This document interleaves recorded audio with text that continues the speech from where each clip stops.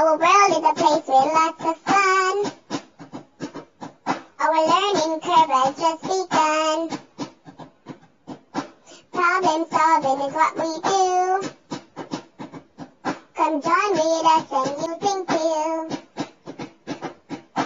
Kiddos Think! Welcome kiddos! Welcome to Kiddos Think. Today we'll be looking at the body feature known as a dimple.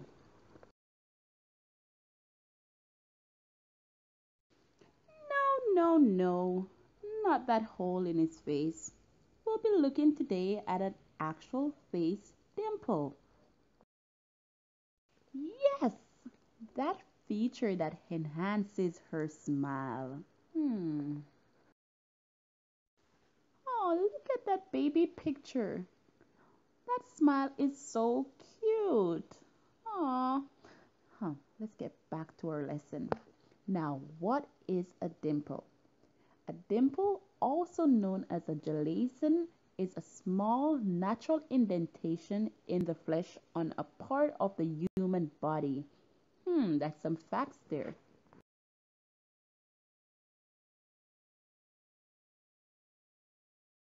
Now, I bet you want to know what causes the appearance of dimples. Now, dimples are caused by having some facial muscles that are a bit shorter than the others.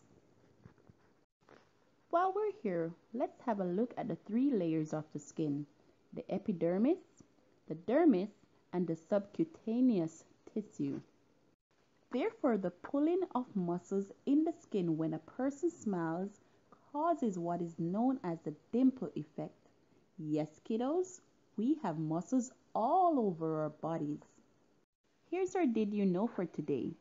Did you know that dimples can be a genetic trait? Yes, kiddos, genetic here means that it can be passed down through generations. Yes. Today, dimples are seen as beautiful skin traits. So don't be shy. Go ahead and smile and show that dimple or dimples if you have them. That's it for today. Thanks for joining in, kiddos.